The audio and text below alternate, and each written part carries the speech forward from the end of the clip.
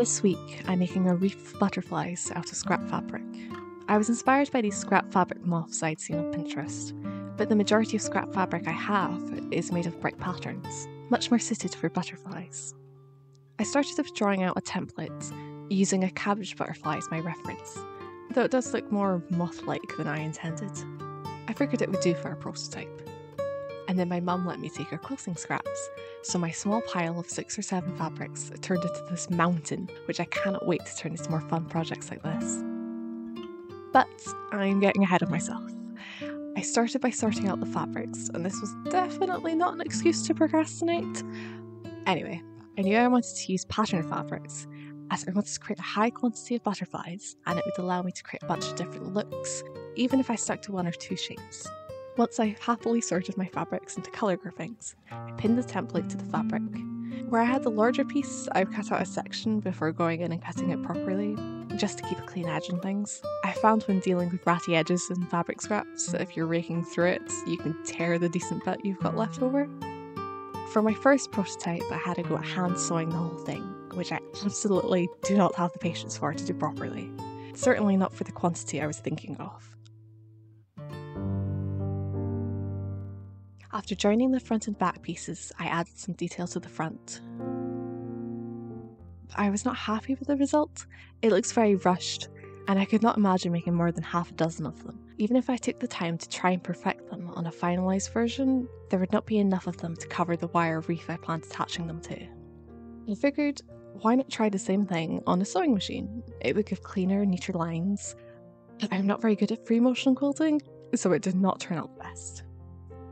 I figured, as an evidently poor seamstress, I was better off hiding my wonky seams than trying to figure out a stylised way to make them work.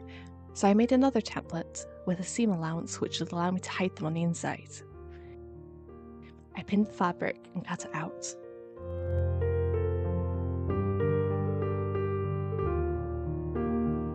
And then sewed the 2 sides together.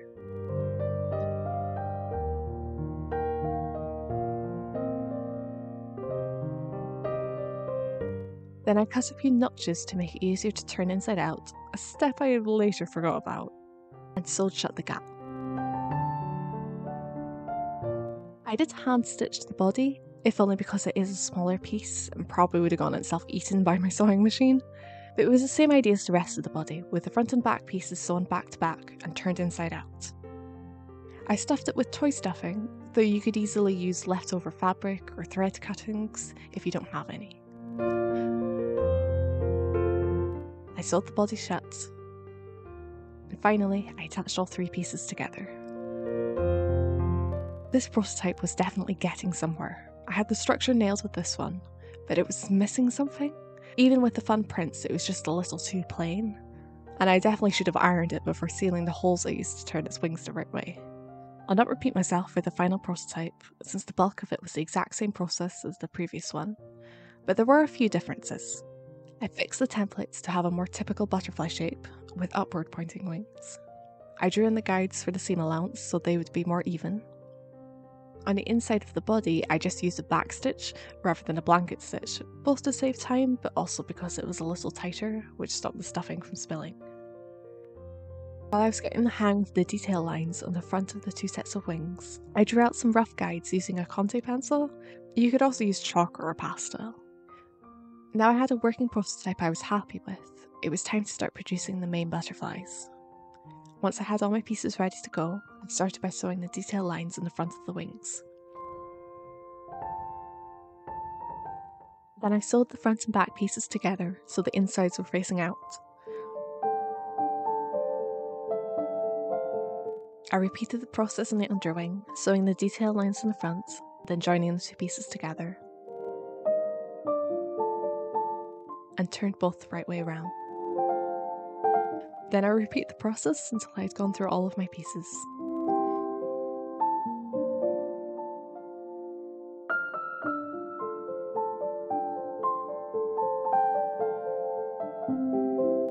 For the body parts, I used the exact same process as the prototype, so I ended up doing these in bulk off camera. I then ironed flat all of the wing pieces,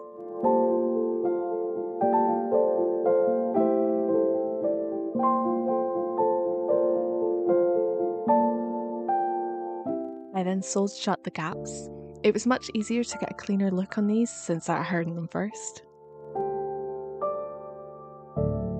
I sewed the top wings to the underwings at the point of the head and to where the top wing ends with the underwing. This created 2 pinch points, which give the slightest impression of form to the butterflies, which help act as a guide for where to place the body. You'll know it's in place when you're able to pull the thread taut and the body remains upright without leaning to one side, and here they all are. Finally, it was time to make the wreath. I'm using this wire frame to attach them all to, and started by just laying the butterflies out on top of it to find a look that I liked, and settled on a double ringed gradient which would, hopefully, cover the frame. To attach the butterflies I used jump rings, the sort you get for making jewellery, and jammed it through the back of the underwing and tightened it around the wire. They were quite difficult to wrangle in place, but I eventually got them to work, and they are quite easy to reposition if you decide you don't like the way it turns out. However, I should have added the butterflies to the inner rings of the hoop, because they had no support beneath their wings and would just spin whenever I picked it up. But that was an easy fix. And this is the final result. There are some gaps on its sides, which are maybe because of the way I hung them more than a lack of butterflies, but I was cutting it very fine with the deadline I wanted to get this video up, so that'll be a fix for another day. Have a very lovely day, and I'll see you next weekend.